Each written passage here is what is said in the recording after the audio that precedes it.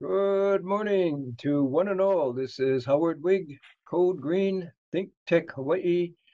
All of us Oahu residents are continually hearing from Board of Water Supply, Ernie Lau, we're having a hot summer, conserve water. And by George, I'm proud to join my Hawaii or Honolulu residents in the success in conserving water. I believe our use has gone down about 10% purely on a voluntary basis. And when you look around downtown Honolulu at some of the government grassy areas, they are brown. They're heeding Ernie Lau's message, conserve water. But isn't there a better way of reducing water use than letting our poor grasses go brown? Yes, there is, especially when you listen to one of the nation's leading water efficiency experts. And by the way, when you save water, you save the heat or you reduce the amount of heat needed to make hot water. Putting that all together is none other than good friend Gary Klein. Met Gary years ago at Energy Code conferences, and the U.S. Department of Energy used to have a in-person meeting of energy efficiency subject matter experts, and they always pick that year the what do you call it? The innovator or inventor of the year, and it was none other than Gary Klein, just a couple of years ago, and it was for his very, very innovative design of water piping, but there's a whole lot more than that. So if we want a painless, high-tech, not so high-tech, painless, real common sense way of reducing our water use in our buildings, we just listened to Gary Klein. Please introduce yourself, Gary Klein, and let's get rolling. You've got a lot of ground to cover. Thanks, Howard. I'm pleased to be here sharing with you all. So, the simple introduction is that I'm in hot water. I have focused on the hot water as a system question for almost over 30 years now. My degree is in energy efficiency and renewable energy from Cornell back in 1975. This has been my career. About 30 years ago, somebody called me up and asked me how long did it take to get hot water at the fixture furthest from the water heater in my house.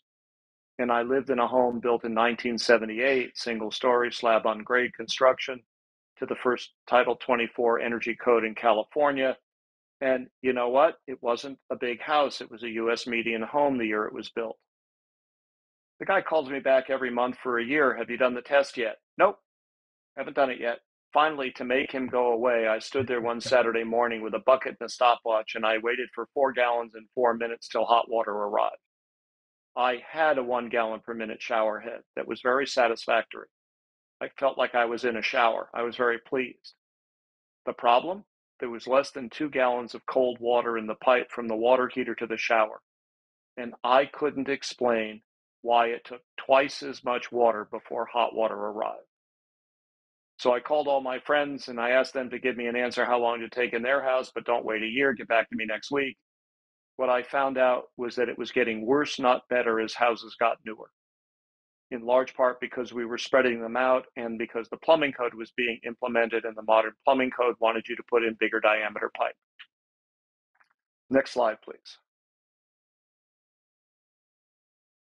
Some years ago, we started looking at how much we're doing on water efficiency, right? And we have this nice paper that looks at the slide we're looking at from 1980 to 2017. If you look carefully, all of the things we had installed back in 1980 use somewhere between 50 and 96% less water now than they did then.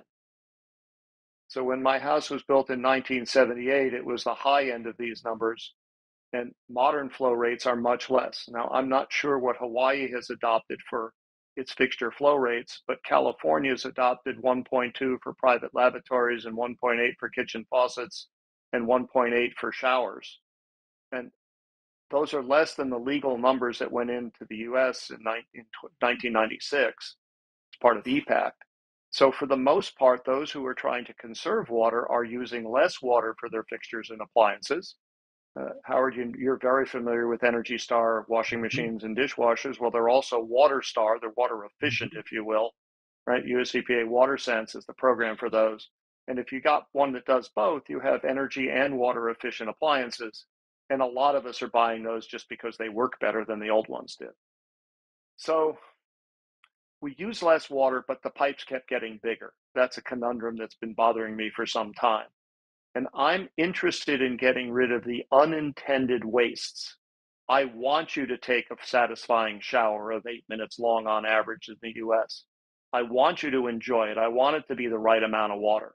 And part of the problem is we're designing systems that have wastes that have nothing to do with the use. Okay? I want to get rid of those unintended wastes. Next slide, please.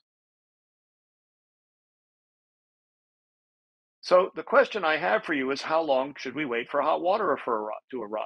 Or how long do we wait? Well, I've put a red box around the 1 gallon per minute line down to the green.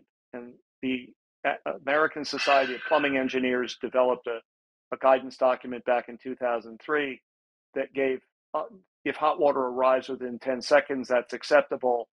Up to 30 seconds is marginally acceptable, and beyond that's unacceptable. So green, orange, and red. Yeah. Gary, let Yes, me sir. interrupt and say I live in a 1954 home, and my shower is at the furthest point from the water heater. I turn on the hot water, I go make my bed, come back after I've made the bed, and the water is just now getting warm. And I'm afraid that I'm pretty typical along those lines. I believe it. So I think it's, Howard, do you know any architects? Uh, I do. A few? no, I don't know the architect. No, not the architect of your home, but we know architects because of our work. And what I would observe is I think that there's a special clause in their license that prevents them from putting water heaters close to fixtures. If they do, they'll lose their license. But so it turns out that we have this time to tap question, and it pervades us, and it has to do with the volume between the source and the use. And so pretty much everybody, including the ASPE guidance document of 2003, says if you calculate the diameter and the length, you'll get volume. Well, that's true, you will. But what we've measured under research projects at the Energy Commission and other places more than once is it takes roughly 1.5 to 2.5 times the volume that's in that pipe before hot water reaches the other end of the pipe. So if you have a gallon in the pipe, you should expect somewhere between 1.5 and 2.5 gallons to come out before hot water gets there. And of course, we've lowered fixture flow rate. So every time you buy a new shower head, it's got a lower flow rate than the last one did, which makes time longer, even though the volume remains the same. So when I do design, I'm aiming for what's in the green box, in the red box in the green. At 1 gallon per minute is where all fixtures are headed toward in flow rates, except for really low public lavatory faucets. And if you know you've got really low flow rates below a gallon a minute, use numbers that are to the left here on this chart. But I design for 1 gallon a minute for hot water arrival times. And if I can get hot water in the green to you within 10 seconds, you'll have hot water. It means there's 10 ounces of water in the pipe between the source and the use. We take the volumetric number and divide by 2 to get the actual volume we need in the pipe. That turns out to be a really simple rule that's really straightforward to implement, and it gives good hot water performance. Next slide, please. So about 10 years ago, 8 years ago, I sit on a committee called the Water Efficiency and Sanitation Standards Committee, and that's sponsored by IAPMO. Gary, this is a California Commission? No, this is actually a national body okay. supported by IAPMO, the same people that support the model plumbing code used in Hawaii. Okay. And so IAPMO formed this group called the Water Efficiency and Sanitation Standard Committee, and I'm a founding member of that group because of my interest in hot water and things, that they asked me to be on it.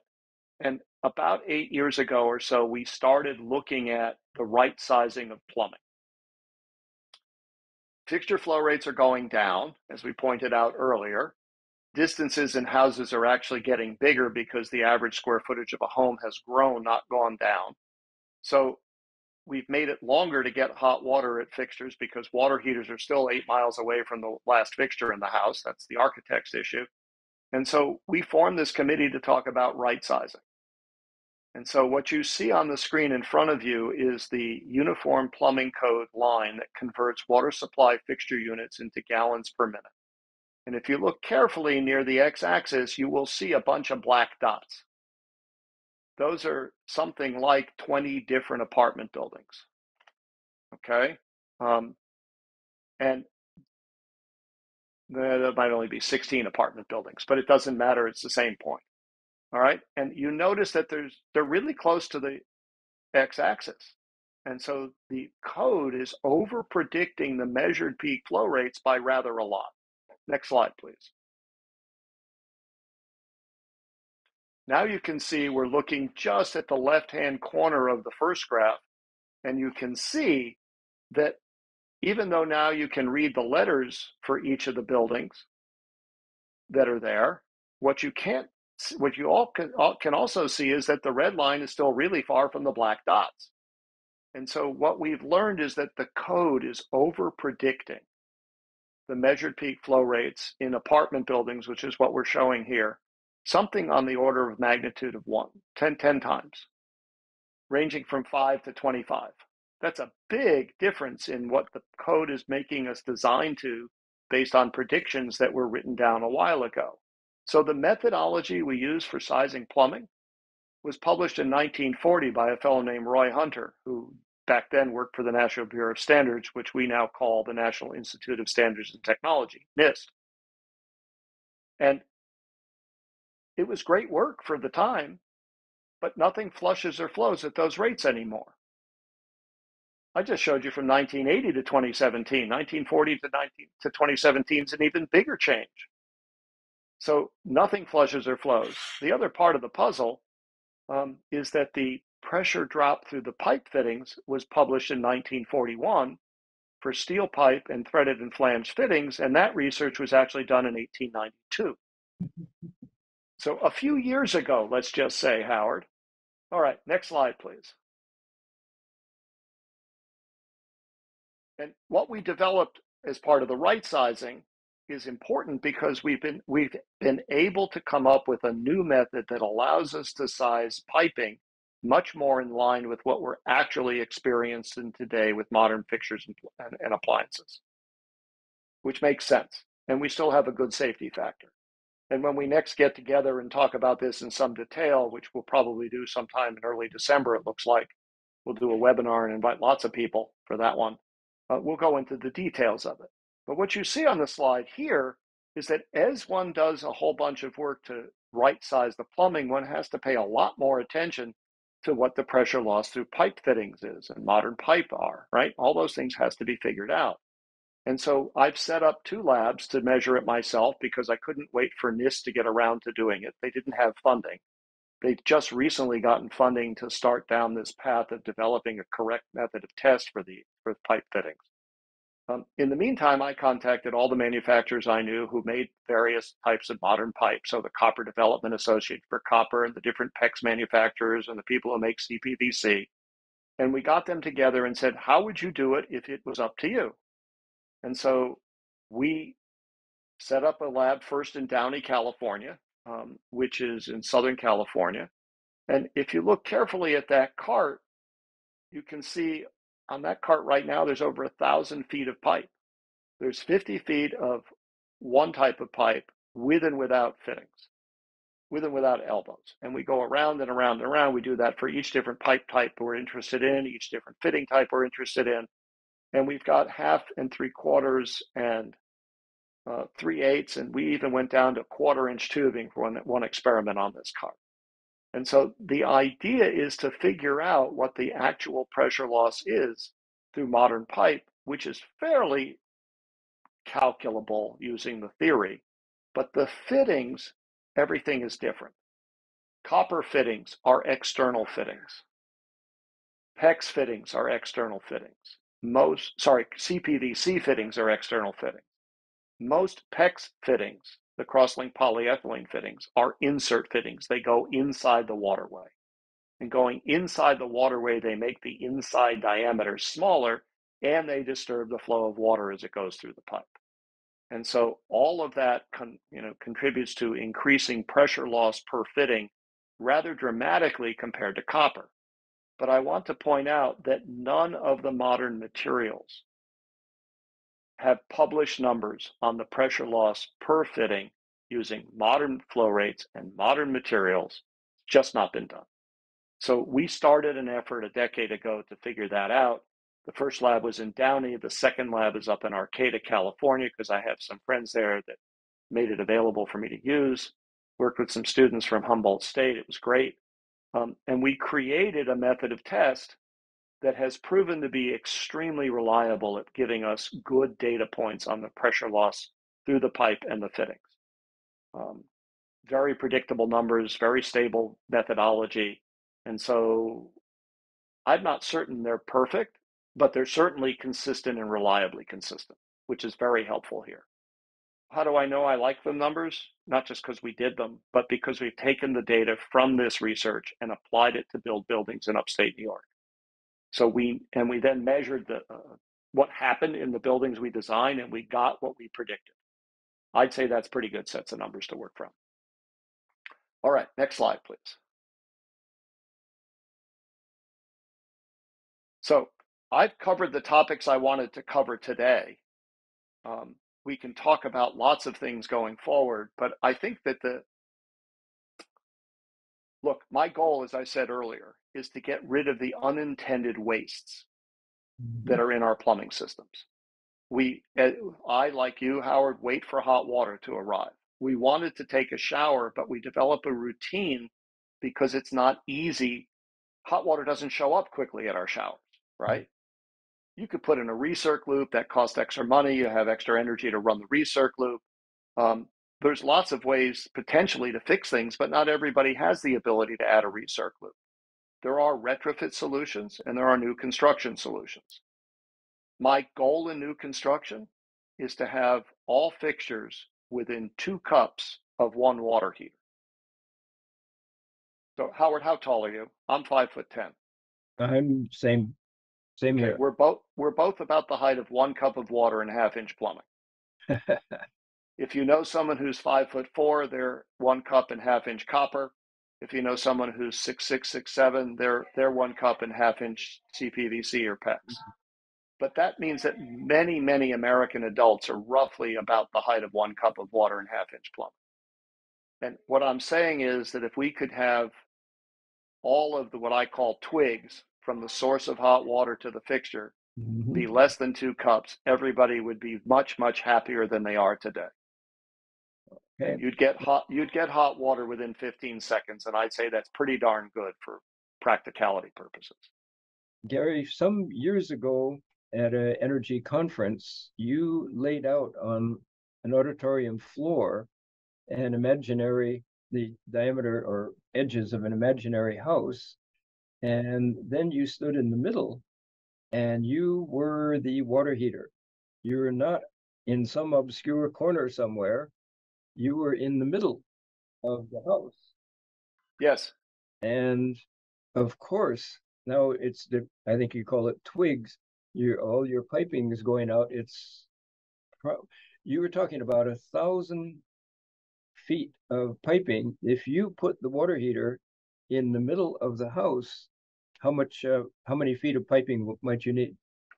So it actually depends how far the fixtures are, the bathrooms are from the water heater. We did some analysis for the Energy Commission in California a few years back. It's now the final report's been published, where we look at taking what I call architectural compactness and taking it from a typical 80% of the floor area of a single-story home, down to 15%. And the effect of doing that saved $1,000 to $2,000 in first cost per house. And all we changed was the horizontal feet of pipe. Yeah. Okay. So it's a big difference. You can put the water heater anywhere you want to. If the fixtures are far away, you still have to connect the pipes, right? Mhm. And we want to place our bathrooms where there's windows. You don't want to put bathrooms in the middle of a home in a windowless space unless you're building a safe room. But So that's a really interesting question, Howard. yeah. I live in suburbia here in California, and our master bathroom, it's a master suite. So it's got the bedroom and it's got the walk-in closet and it's got a very generous five-part bathroom. So two sinks, a tub, a shower, and a toilet. That's a pretty typical thing in new construction here for master suites.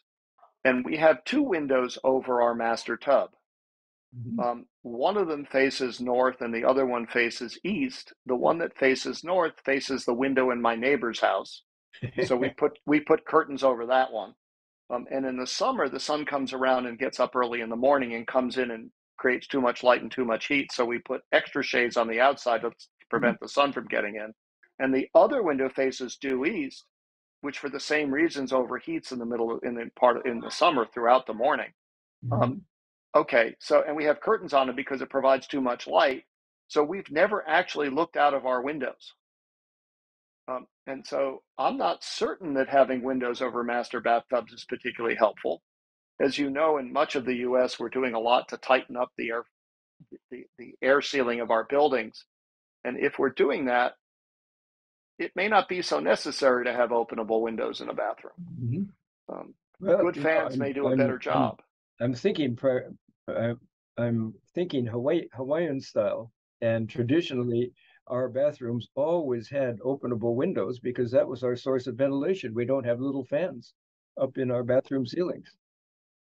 I get it. And Yeah. so we're talking in much of the country about using ERVs and HRVs, and we're tightening up the envelope rather dramatically. And I in Hmm. Hawaii is a very different climate from Yeah. where I Yeah. typically live.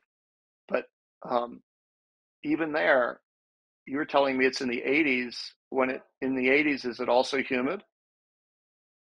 So, And somewhat so, humid, not overbearingly. right. So I Yeah. think that we have to adjust some of these ideas based on climates and based on Hmm. ultimate desires. But mostly the builders tell me they put the really big window over the master tub so you can look out over the great view. Well, in suburbia, my view is of my neighbor's window, and the view may or may not be any good. And so I think that we're spending a lot of money on things that people tried to fix because they didn't work quite right. Right? It didn't. Hmm. The idea in the architecture sold the idea, but they spent $4,000 on the tub and another $1,000 on the windows, and we spent another 500 or 600 preventing from all the light from getting in because it was the wrong place and the wrong time. Right? So it's like, Good what was the point perspective. of that exercise? Right? Well, Gary, on a slightly cheerier note, you got permission to build an apartment building. I believe it was in northern New York State per your specs, and by George, it worked. Did anybody in any other states or any municipalities pay any attention to your proposed design, and have they done anything about it? There are a bunch of projects underway all over the country. Um, we have taken the data that I shared here earlier with you about the right sizing and the comparison to code and have started sharing it not just in California, but all over the US. Mm-hmm. Hawaii has adopted the use of Appendix M as in Mary, which is part of the Uniform Plumbing Code, which is this method of right sizing. And so I would be happy to share that with folks in Hawaii who want to learn how to use it. We found that um, it saved us it saves roughly between $500 and $1,000 per apartment in first costs Mm-hmm. by right sizing. So Yeah. it costs less to build a healthier and safer building. It, the water Mm-hmm. spends less time inside the building, so it turns over more quickly, which is inherently safer than having it sit there forever. Um, we can do a lot better job of the architecture and the layout so that we minimize the distance between things. We share common risers so that we cut the volume of the water in the risers down. There's lots we can do. Oh, by the Mm-hmm. way, we're using the water demand calculator, overestimating the measured peak by a factor of 2 to 4. Mhm. We still have a good safety margin, just not 10 times or only 2 to 4 times. You know, it works. Now, we've only got about a minute left. What are the typical consequences, single family residents, in terms of water savings according to your design and in terms of energy savings? Because to heat water requires energy. Well, actually, to pump water requires energy too, Yep, and to yep. process the waste. So everything we can do to get rid of the unintended wastes is a good thing. Hmm. Do you know that people actually only take 6-minute showers? They spend the first 2 minutes waiting for hot water to arrive. Good point. Good point. Yep. And so, I'm a case in point. I probably take right, 3 minutes. Yeah. right. So, in which case, you're waiting half as long as you spend in the shower. So there you go, right? Almost as long as you spend in the shower. So, what I would say is this: that the water and energy savings are in the apartment buildings. If you cut the volume of the water between the source and the use in half, I don't know how much it is, but if you reduce it by half, you'll waste half as much water waiting for hot water to arrive. Hmm. You will also waste half as much energy when the pipes cool down at the end of the day or every hour, whatever it is. Hmm. So it's a number. It's probably on the order of 10, 15%, somewhere in that ballpark. Um, if you do what one of my friends in Stockton has done, he's actually got the entire hot water system down to less than 1% of the floor area of the home. Back to back bathrooms, Mm. kitchen on one end of the wall, and a washing machine on the other end of the wall. He has one plumbing wall. It's pretty darn good. Mm. Um, that's tight. That meets all the That rules we've been that's tight. interested in. Yeah. Yeah. So, on a final note, you mentioned the fact that Energy Star dishwashers and clothes washers reduce energy use and water use. I might point out that our beloved Hawaii Energy, the rebate people, offer rebates for Energy Star dishwashers and clothes washers. So we have come to the end of our time, Gary. I want to thank you very, very much. Oh, Gary, say again, IAMPO seminar coming up. Yes, Yeah. IAPMO, the International Association of Plumbing and Mechanical Officials, is going to sponsor a webinar that looks at these questions, particularly of the right sizing of the water supply piping. We're looking right now to schedule something in early December. Hmm. And as soon as we know, we'll let the word out. And for those of you interested in that seminar, either contact me or you saw Gary's contact information right up front there. And if you missed it, this program will be archived. You can get it again. On that very cheery note, I bid fond adieu. Howard Wiig, Code Green, thank you so much for all you do. Gary Klein, aloha. Thank you.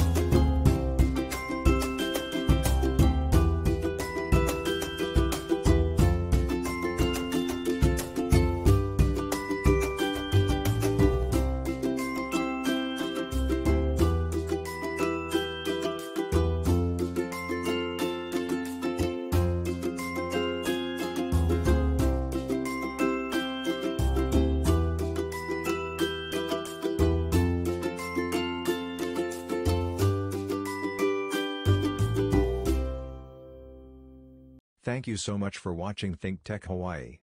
If you like what we do, please like us and click the subscribe button on YouTube and the follow button on Vimeo. You can also follow us on Facebook, Instagram, Twitter, and LinkedIn, and donate to us at thinktechhawaii.com. Mahalo.